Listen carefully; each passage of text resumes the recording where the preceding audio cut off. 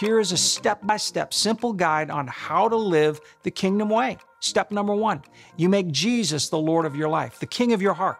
That means only He sits on the throne of your heart, not you, not this, not that, not them.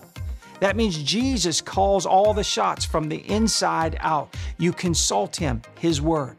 All other directors, dictators, opinions, and feelings are permanently, guess what, off the throne. Yes, even the entertainment world and the government, if they say killing unborn babies is civilized, you choose rather to believe on Jesus and stand for morality with your vote, with your dollars, with your decisions, everything. If academia and 1,000 PhDs tells you that they know better how to raise your child, you still believe that Jesus prioritizes your family and He knows better how to keep them from all the craziness.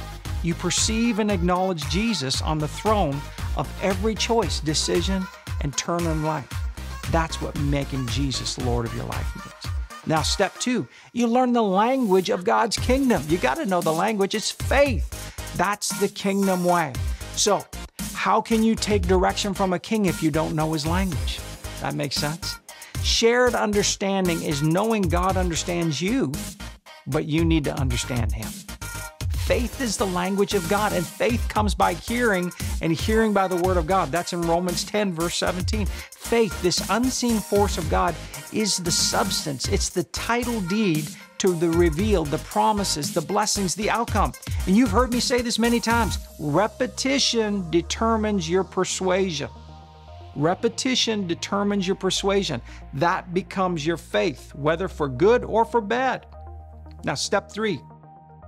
You got to work patience and expectation over and over and over. You must let patience have her perfect work, James 1:4 says. It's part of growing you up, and then you're lacking nothing, and your patience becomes a prerequisite to you lacking nothing and being fully equipped. You must exercise expectation in God because it pleases God. That's what Hebrews 11:6 says. Without faith, it's impossible to please God, for he that comes to God must believe that He is and that He's the rewarder of them that diligently seek Him. Look, it's not enough just to believe God is. You must discover and learn that He is your rewarder. When you please Him, that pleases Him that you just expect of Him. That requires working patience into expectations, seeing it fulfilled because it pleases God. And then step 4, finishing all the way around the clock, God honors you. God the Father didn't put Jesus on the throne of your heart not to honor you. You are called to be a child of God. That's royalty, but you must be trained for kingdom of God living. The reward of humility and the worship of God is, guess what? Riches, honor, and life. You can see that in Proverbs 22, verse 4. Jesus scolded the religious leaders because they didn't want the honor that only comes from God. No.